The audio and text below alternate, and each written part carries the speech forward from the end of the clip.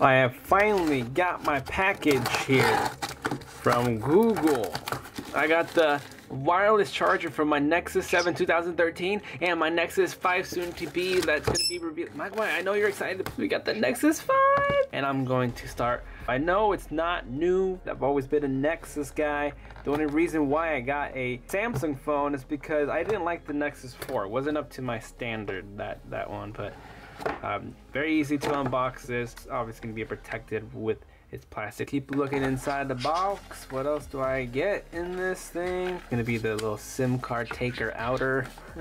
Yep, we all know that. My Galaxy S4 is what I'm going to be switching off. And I already tweeted about it and posted it on my Google+. Can't wait for your unboxing and review. Just holding it feels almost as equal as heavy or light. I don't know how you want to say it. Now you get a clean front body on the Nexus 5. That's what I always love, that they're clean, no logos. That is in my possession, and this is going to be the new guy. Let's give it a power. Google. Ooh, shiny.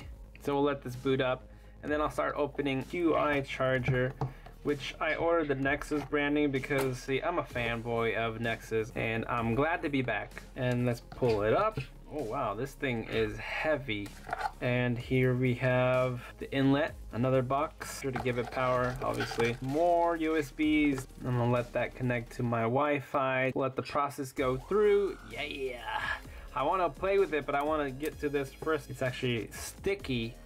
I can't even move that because it's, oh, that's a good thing, so it won't move around. I know, hurry up, show me the Nexus 5. There's a little film. Smart thing to do is probably use the recommended wires for it, but I just want to get it cracking right now. See it, but there's a light.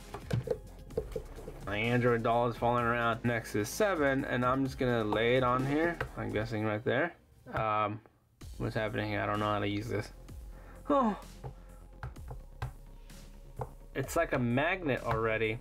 As soon as you see that? So it's magnetizing itself to it, and I can feel it stick to it. I'll figure that out here in a little bit. Okay guys, so I used the cord that you're supposed to use, and as soon as I place it on there, it charges. I don't know about you guys, but I love this finish. It's just like this type of finish, except it's a little bit softer for some reason to me. I got the Nexus on Nexus heart. Set that down. Oh my god, come on. You want to chew on my new phone already? Hurry, lick it before, hurry, just lick it. Oh my god, okay, there you go. That's all you get. So just very quickly to do side by side from my Galaxy S4, the Nexus 5 close to the same size. And so it's not like any, my guy. Look at him, he wants to chew all my phones up. He starts getting a little chewy, and I cannot let you do it on my new phone because I have to present this and keep it nice, and hopefully I don't drop it. Look at that front, just looks so much better. It's so simple looking, yet I love it. Obviously I have an aftermarket sticker back here. Buttons are a little bit higher, but there you guys have it. Just a quick unboxing. Hopefully it was quick, but there's the bottom speakers. And then I'll do a better comparison video and why I switched from the S4 to the Nexus 5 instead of the S5 and the HTC One M8. I'll tell you guys why later. Look at you again. You're being a camera weirdo today. Later. And I'm happy to be back to the Nexus series lineup.